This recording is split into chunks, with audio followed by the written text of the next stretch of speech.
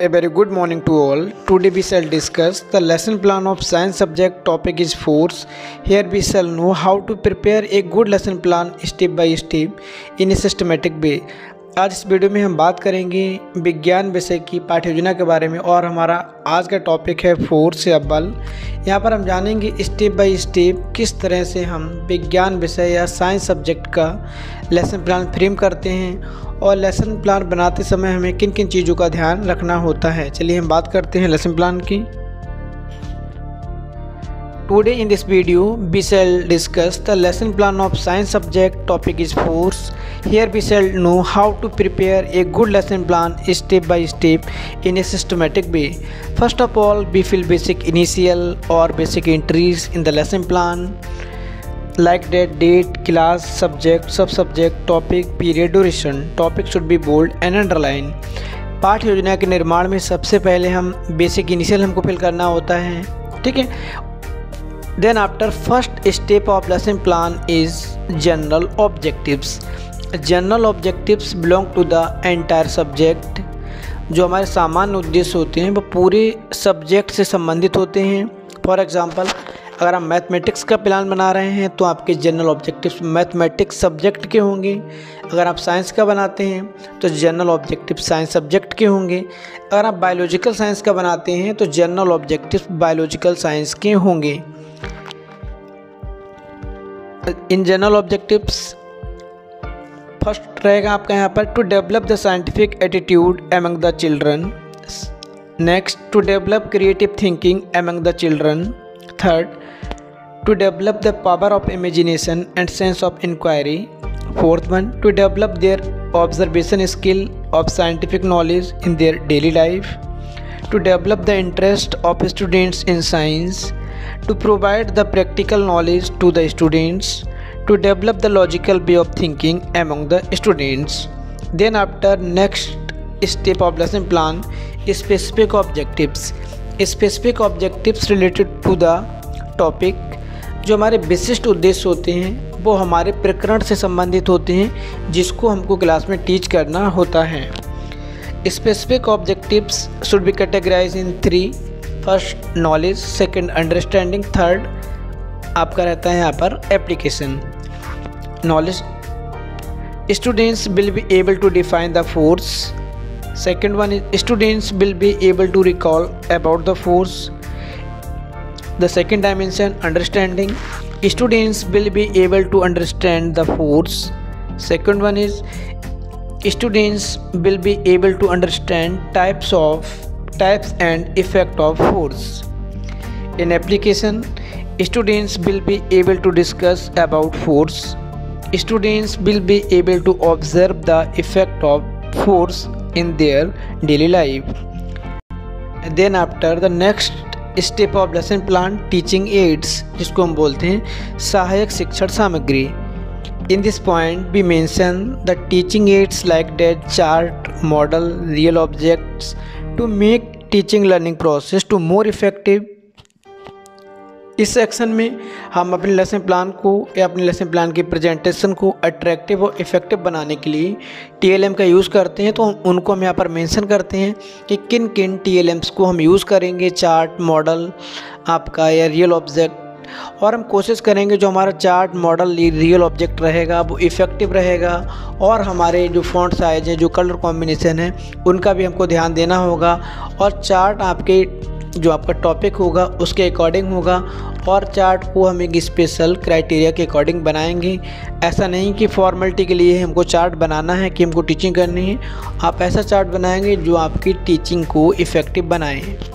Then after the next point और step previous knowledge, पूर्व ज्ञान। यहाँ पर हम मेंशन करते हैं कि बच्चे को, स्टूडेंट को कितना प्रीवियस नॉलेज है। जो टॉपिक हमको बच्चे को टीच करना है या क्लास में टीच करना है तो उस टॉपिक के बारे में बच्चे कुछ ना कुछ प्रीवियस इन्फॉर्मेशन रखते हैं, आइडियाज़ रखते हैं। उनके अकॉर्डिंग हमको इंट्रोडक्टरी क्वेश्चंस फ्रेम करना होता है जहाँ पर हम बच्चे की प्रीवियस नॉलेज को यूटिलाइज़ करते हैं और न्यू नॉलेज से कनेक्ट करते हैं। तो यहाँ पर हम कोशिश करते हैं कि हम जो क्वेश्चन बनाएंगे वो आपके इजी होंगे, 2 मीनिंग वर्ड्स से बचेंगे, वहाँ पर मीनिंग उनकी क्लियर हों।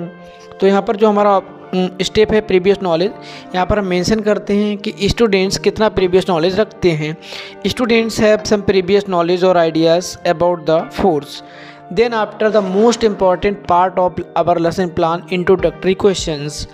यहाँ पर हम बात करते हैं प्रस्तावना प्रश्नों की, जो कि हमारे लेसन प्लान का मेजर पार्ट होता है, मोस्ट इम्पॉर्टेंट पार्ट होता है लेसन प्लान को आगे कंटिन्यू करने के लिए।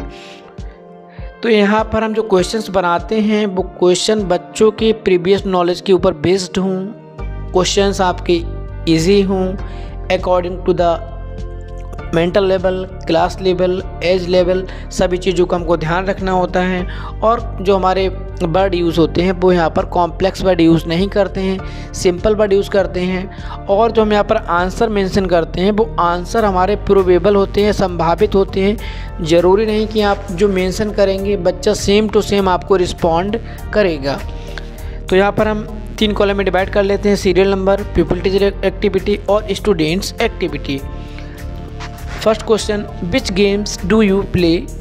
कौन कौन से गेम खेलना पसंद है आपको, कौन कौन से गेम खेलते हो? स्टूडेंट आपको रिस्पॉन्ड करेंगे ludo, chess, cricket, kho kho, kabaddi, volleyball, badminton या और कोई भी गेम वो आपको वहाँ पर बताएंगे। जब बच्चे आपको रिस्पॉन्ड करेंगे तो आप बच्चे को मोटिवेट करेंगे, रीइंफोर्समेंट करेंगे और क्वेश्चंस का डिस्ट्रीब्यूशन एंटायर क्लास में इक्वली करेंगे। ऐसा नहीं है कि क्वेश्चन हम आगे से पूछ ले रहे हैं या क्वेश्चन हम पीछे से पूछ ले रहे हैं। क्वेश्चंस का डिस्ट्रीब्यूशन इक्वल होगा, पूरी क्लास में हर किसी बच्चे को चांस देना होता है, किसी को इंट्रोडक्टरी क्वेश्चंस में, किसी को कॉम्प्रिहेंसिव में, किसी को रिकैप में। ओके, तो यहाँ पर जो हमारे क्वेश्चन बनेंगे, पहले क्वेश्चन का जो आंसर आएगा उसी आंसर से हमको नया क्वेश्चन फ्रेम करना होगा। For example here we C, which game do you play? Ludo, chess, cricket, kabaddi, kho kho, badminton, volleyball. तो यहाँ पर आप देखते हैं आपके खेलों के नाम आए हैं, ludo, chess, cricket, kabaddi, kho kho. अब यहाँ पर आपने अगला क्वेश्चन बनाया है वो आपने फर्स्ट क्वेश्चन के आंसर को लिया है। For example, what do we do while playing cricket? देखो क्रिकेट ऊपर दिया गया था, क्रिकेट यहाँ पर भी लिया गया। तो क्या यहाँ पर फर्स्ट क्वेश्चन का जो आंसर आएगा उसी आंसर से हमको नेक्स्ट क्वेश्चन फ्रेम करना होता है। और जो आपके क्वेश्चन आंसर होते हैं जिग जैग के फॉर्म में होते हैं या एक दूसरे से कनेक्ट होते हैं। यहाँ पर आपका आंसर आएगा, be hit the ball from the bat. To hit the ball from the bat, what does B do? B apply force on the ball from the bat. हम बॉल के ऊपर फोर्स लगाते हैं बैट के through, जिससे कि ball move करती है। What do you understand by the force?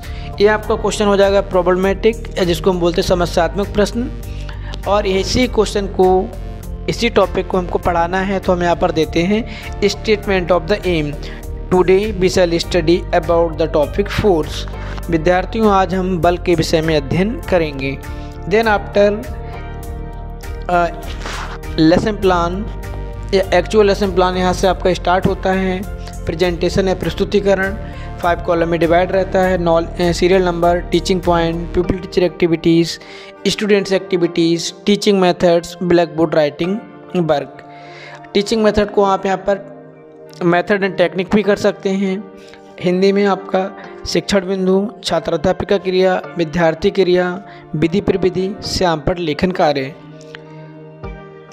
अब हमको यहाँ पर फर्स्ट हमारा जो टीचिंग पॉइंट होगा वो होगा फोर्स। हम यहाँ पर हेडिंग डालेंगे फोर्स। फोर्स को हम एक्सप्लेन करेंगे विद द एग्जाम्पल, या आप चार्ट बनाएंगे, जो आप मॉडल बनाएंगे उनको हम यूज़ करेंगे और एक्सप्लेन करेंगे। स्टूडेंट क्या करेंगे?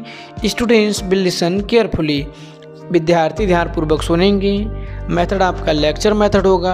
और जो मेन पॉइंट होंगे आपके, जो मेजर पॉइंट होंगे उनको आप ब्लैक बोर्ड पर नोट करते जाएंगे। जो वर्क आप ब्लैक बोर्ड पे करेंगे वो ब्लैक बोर्ड राइटिंग वाले कॉलम में आपको मेंशन करना है। जब हम इस टीचिंग पॉइंट को एक्सप्लेन कर देंगे तो इसी टीचिंग पॉइंट के ऊपर हमको क्वेश्चंस बनाने होंगे, 2 कॉम्प्रिहेंसिव क्वेश्चंस। मतलब ऊपर वाला टीचिंग पॉइंट जो आपने पढ़ाया है, कितना आपने बच्चों को पढ़ाया है, कितना बच्चों ने रिसीव किया है, कितना बच्चे रिस्पॉन्ड कर रहे हैं। मतलब आप अपनी टीचिंग को यहाँ पर असेस करते हैं कि आपकी टीचिंग राइट वे में जा रही है कि नहीं। तो यहाँ पर हम कॉम्प्रिहेंसिव क्वेश्चंस बनाते हैं। और यहाँ पर क्वेश्चन आपने बनाया पहला, डिफाइन फोर्स। बच्चे आपको रिस्पॉन्ड करेंगे, force is the kind of push और पुल। Then after you frame next question. आप नेक्स्ट क्वेश्चन बनाएंगे, बच्चे रिस्पॉन्ड करेंगे और मेथड में यहाँ पर आ जाएगा आपका क्वेश्चनिंग मेथड। और लास्ट जो क्वेश्चन आपका होगा, what do you know, what do you understand by the types of force, आप बल के प्रकार के बारे में क्या जानते हैं। तो ये आपका जो क्वेश्चन होगा ये हो जाएगा आपका, इसको हम बोलते हैं डेवलपमेंट्री क्वेश्चंस। और जो ऊपर के दो क्वेश्चन हमने ऊपर का पैराग्राफ पढ़ाया था टीचिंग पॉइंट, उसको जब हम चेक करते हैं दो क्वेश्चन, उनको हम बोलते हैं कॉम्प्रिहेंसिव क्वेश्चन या बोधात्मक प्रश्न। नीचे वाला लास्ट क्वेश्चन हमारा डेवलपमेंट्री क्वेश्चन है। क्यों? क्योंकि इस क्वेश्चन के थ्रू हमको नेक्स्ट टीचिंग पॉइंट पर जाना है। तो यहाँ आपका नेक्स्ट टीचिंग पॉइंट आ जाता है टाइप्स ऑफ फोर्स, बल के प्रकार।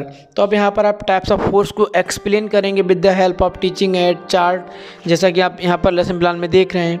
तो यहाँ पर आप फोर्स को एक्सप्लेन करेंगे टाइप्स, और चार्ट के थ्रू बच्चों को यहाँ पर आप समझाएंगे, एक्सप्रेस करेंगे, अपने प्रेजेंटेशन को देंगे। बच्चे एक्टिवली पार्टिसिपेट करेंगे टीचिंग में, वो लेसन प्लान को देखेंगे, सुनेंगे, और आप जो चार्ट बनाएंगे उनको देखकर समझेंगे। तो यहाँ पर आप दूसरे टीचिंग पॉइंट में आपने चार्ट यूज़ किया है, इसके थ्रू आप एक्सप्लेनेशन देते जाएंगे। फिर दूसरे टीचिंग पॉइंट के कॉम्प्रिहेंसिव क्वेश्चंस बनाएंगे दो, ठीक है। दो क्वेश्चंस बनाने के बाद में जो लास्ट क्वेश्चन आपका फिर से बनेगा डेवलपमेंट्री, जिसके थ्रू आप फिर नेक्स्ट टीचिंग पॉइंट पे जाएंगे। और नेक्स्ट टीचिंग पॉइंट आपका हो जाएगा इफेक्ट ऑफ फोर्स। यहाँ पर फोर्स के इफेक्ट को आप एक्सप्लेन करेंगे। Student will listen carefully. Method आपका लेक्चर मेथड होगा, जहाँ पे आप चार्ट दिखाएंगे वहाँ पर लेक्चर कम डेमोस्ट्रेशन मेथड होगा। और क्वेश्चन पूछेंगे तो वहाँ पर आपका क्वेश्चनिंग मेथड होगा। इसके बाद में जब हमने लास्ट टीचिंग पॉइंट को पढ़ाया, उसके हम कॉम्प्रिहेंसिव क्वेश्चंस बनाएंगे, बच्चे रिस्पॉन्ड करेंगे। इसके बाद में हमारा next teaching point, next step होगा लेसन प्लान का, वो होगा black board writing and supervision. तो यहाँ पर ब्लैक बोर्ड राइटिंग और सुपरविजन में आपने जो जो चीज़ें ब्लैक बोर्ड पर मेंशन की थी, उनको बच्चों को उतारने के लिए आप लोग बोलेंगे और बच्चे उनको अपनी कॉपी में उतारेंगे। Students will note down the black board summary in their copy और you will supervise the class. और आप क्लास को सुपरवाइज करेंगे कि स्टूडेंट क्या एक्टिविटी कर रहे हैं कि नहीं कर रहे हैं। उसके बाद में आपको रिकैप क्वेश्चन बनाना है। जब आप रिकैप क्वेश्चन बनाएंगे तो यहाँ पर आप कोशिश करेंगे true false, matching word, fill in the gaps, इन सब का मिक्सअप बनाएं, जिससे कि अलग अलग वेरिएशन मिलें और अलग अलग वे में आप एसेस कर पाएँ, मेज़र कर पाएँ कि बच्चों ने कितना रिसीव किया, बच्चे कितना रिस्पॉन्ड कर रहे हैं। और लास्ट में आपका आ जाता है होमवर्क के बाद में लेसन प्लान आपका समाप्त हो जाता है। एक बार फिर से हम प्रेजेंटेशन वाले पोर्शन को देख लेंगे क्या क्या है आपका। पहला आपका टीचिंग पॉइंट फोर्स हो जाएगा, फोर्स को एक्सप्लेन करेंगे, ठीक है। फोर्स को एक्सप्लेन करने के बाद में आप आगे बढ़ेंगे। फोर्स के क्वेश्चन आपको बनाना है। यहाँ पर दो कॉम्प्रिहेंसिव क्वेश्चन रहेंगे दोनों टीचिंग पॉइंट में, ठीक है। और नेक्स्ट टीचिंग पॉइंट पे जाने के लिए डेवलपमेंट्री क्वेश्चंस बनाएंगे, जैसे यहाँ पर बना है, ठीक है। दूसरा टीचिंग पॉइंट पढ़ाएंगे। उसके बाद इसके आपको बनाने हैं कॉम्प्रिहेंसिव क्वेश्चंस दो, तीसरा रहेगा डेवलपमेंट्री। उसके थ्रू आप नेक्स्ट टीचिंग पॉइंट पे जाएंगे। लास्ट टीचिंग पॉइंट में कॉम्प्रिहेंसिव क्वेश्चंस ही रहेंगे, डेवलपमेंट्री क्वेश्चन नहीं बनेगा। क्यों? क्योंकि हमारा 3 टीचिंग पॉइंट में लेसन प्लान समाप्त हो जाता है। इसके बाद हमारा आ जाता है black board writing, supervision, रिकैपिटुलेटरी question और होमवर्क। कोई कन्फ्यूजन, कोई प्रॉब्लम तो आप कमेंट कर सकते हैं। Thank you.